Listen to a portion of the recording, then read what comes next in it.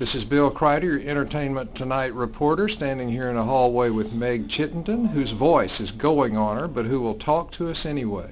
What's your latest book, Meg? Oh, my latest book is actually last year's book was Snapshot. I have to think what the title of it was. And I don't have one this year.